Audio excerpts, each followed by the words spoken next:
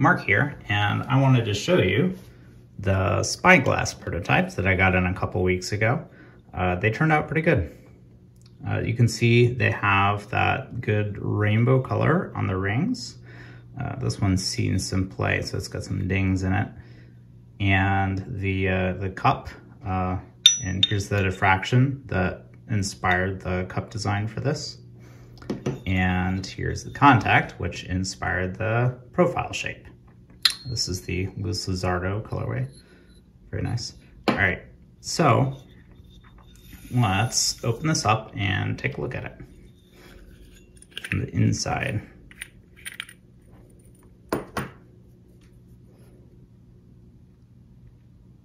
So here it is. You can see that very, very big schmoove ring. One of the things I noticed immediately when I saw the first machine shop photos, this is the square bottom of this ring was much more jarring in real life compared to in the CAD files. So that's something I'm probably gonna follow up on for a final revision. The ring placement worked out really well. No issues there. And the assembled yo-yo feels really good in the hand too. No problems with the response. This pad is a little bit proud of the moat, but that's fine. Makes it nice and snappy. The bearings are not loose enough to remove by hand, but they're very easy to remove with a tool, which is good. That also means they're easy to put back on and reassemble. It's always important, sometimes underappreciated. All right. So the main area that kind of fell flat for me was actually this finger spin cup. And you'll notice when comparing it to the diffraction, the biggest difference is this outer ring is very, very broad. And also this middle ring is a little bit wider than on the original. So what happens is when you finger spin on this, it'll tend to get stuck in this outer section. And on the diffraction, because it was a very small step, the finger would tend to slip down and down until it got into the middle, which was very good. On the Spyglass, it's still possible to get your finger in there, but you have to push it there by yourself using another finger or by just getting lucky and landing it in the middle.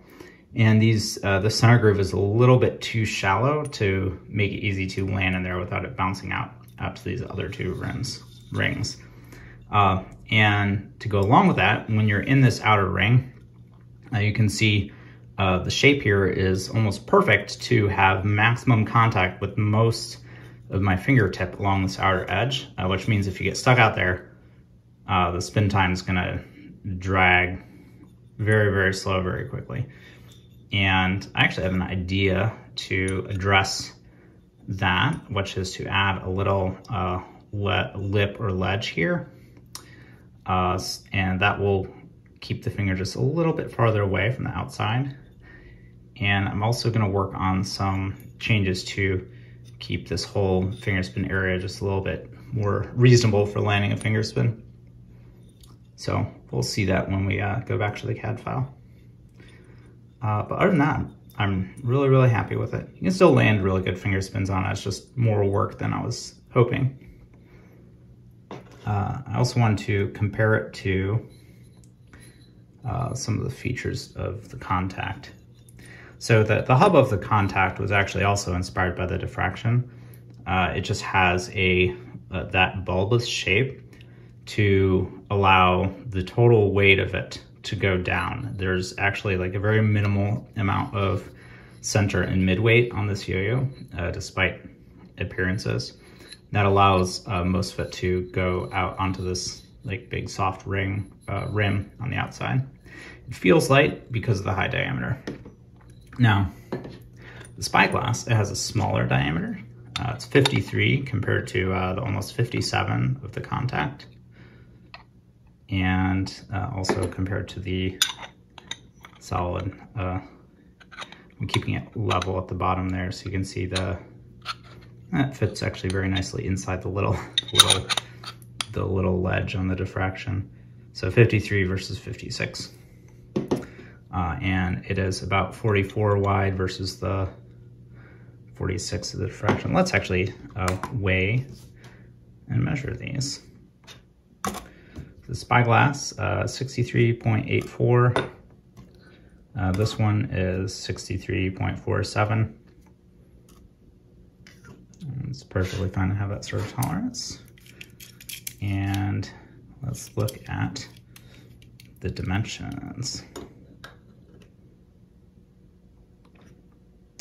52.97, that's like right on target. And the width is 43.89, about a 1/10 of a millimeter under. That's fine. It feels good. It's nice and compact. Yeah, let's just take another closer look at them here. The rainbow rings turned out really nice on this. I think having a very broad outer facing ring like this was a good idea to show off the one of the best parts of bimetal actually is being able to make this colorway. It's very good. All right, thanks for taking a look with me.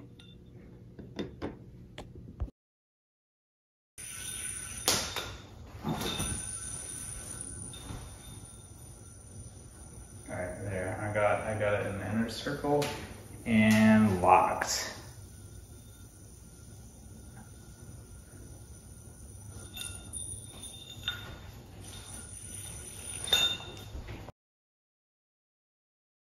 Hi, we're back here in the CAD file, and this is the prototype drawing of the Spyglass. So I wanted to talk about some of the changes and show what those might look like to make this yo-yo just a little bit better. So here you can see that very broad, like outside area where the finger is getting stuck during finger spins. And let me actually show you what that looks like in CAD style. So let me draw a circle that's like the same diameter as a finger. I measured one of my fingers earlier. It's about 14 millimeters in diameter. It looks really big against this drawing. Of course, yo-yos are small, so that makes sense. But you can see this blue circle being a finger, for example. And when you land on this outside ring, it's very solidly on this flat part. Now, let me show you what that looks like instead on the diffraction. Whoops, there we go. Let me draw a finger here. Whoops. I made it twice as big as it should be. Should be 7. There you go. All right, we'll turn those off. So on the diffraction, you can see that the this angled part of the cup, where the inverse round shape is kind of pushes the finger away from the rim, so it's not going to drag there. And also, once you end up here, the finger's very close to sliding down to the next layer, very close to sliding down to the next layer until you're in this middle area. And then it works super well from there. On the Spyglass, because the shape of the yo-yo is different, there's a much larger area inside the cup that we need to design around. So how can we fix that? I went ahead and drew up a couple options that I can show you. So in this one, here's another finger that's already in here.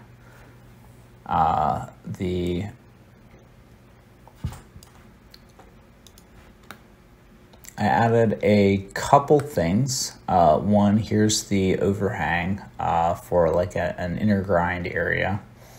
And that would theoretically prevent the finger from rubbing against the entire rim. And I've angled this part of the cup right here to kind of guide the finger closer down to these steps. And here's what that looks like. It looks very similar to the prototype. The inside area is actually smaller in the hopes that this middle section would actually be a viable target for trying to land a finger spin by having this shelf be smaller, and it'd be more likely for the finger to drop down. And here is a different version. So this one instead adds another ring. It still has the overhang here for the thumb grind lip, but this adds another ring to the cup to help shoot the finger down. So those are two things, two directions that we could take it. I'm not sure I need anything as extreme as either of those, but having worked through these already, I think I don't actually like the triple step version that much. I have that saved if I need it. However, there are a couple small changes I can make inside the cup anyways to make it sort of do this whole thing a little bit better. One of the big ones actually is to make these shelves just a little bit deeper. So I'm going to increase them by 10%, make them 1.1 millimeters.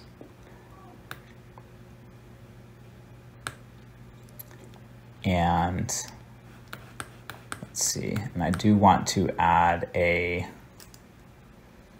thumb grind lip here, so I'm going to remove that constraint.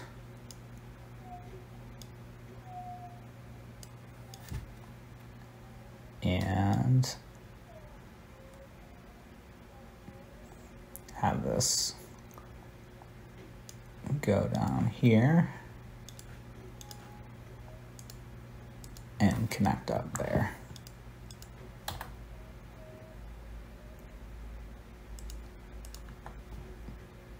Now give this a big radius so it has a nice and smooth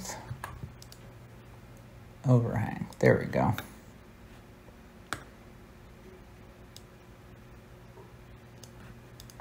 Then we can set how big we want this to be.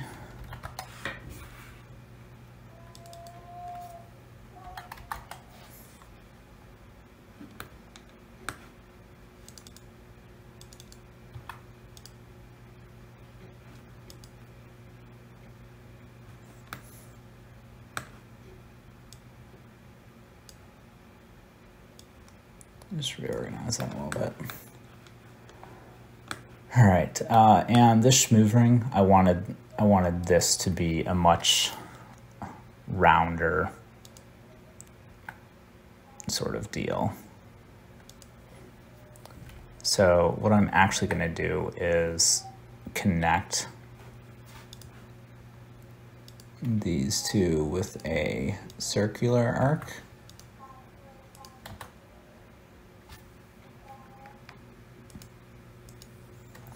Like this.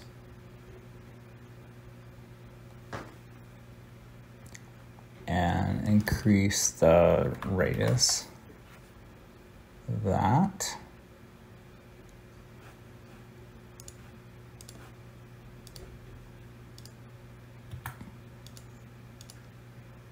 I'm gonna make this symmetric.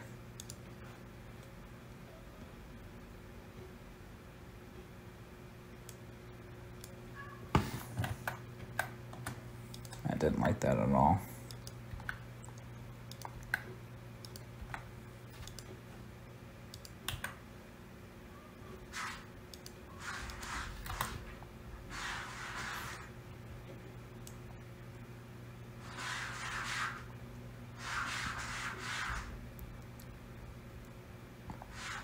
just put that there.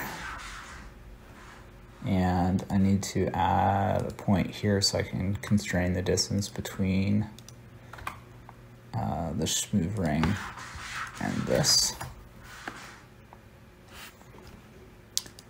Let's see.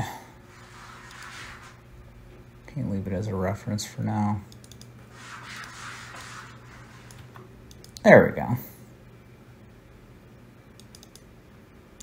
I feel like this is a part that needs to be relatively strong. There, let's try that and see how it looks. This is a very aesthetic decision. All right, that'll be much smoother looking. And let's see how we're doing on weight. Okay, so these changes added 2 grams to the yo-yo. And what that means actually is that the size of the steel rings needs to go down.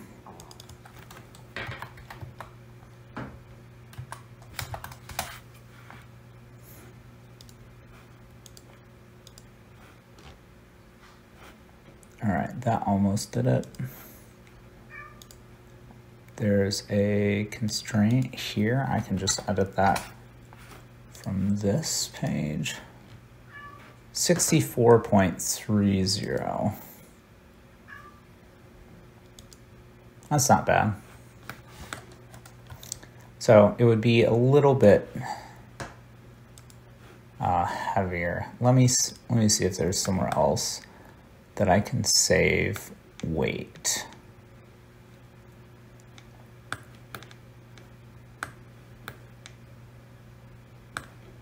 All right, I can make that inner circle just a little bit bigger, closer to the diffraction. And that only removes 0.1 grams.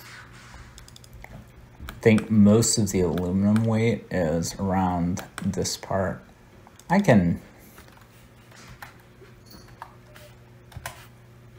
remove part of that. There we go. 63.98. That's where we want to be. Right, it's just a little bit heavier than the prototype, but a little bit less room weight at the same time. Just had to support the finger spinning just a little bit better. There we go. We'll see how that goes.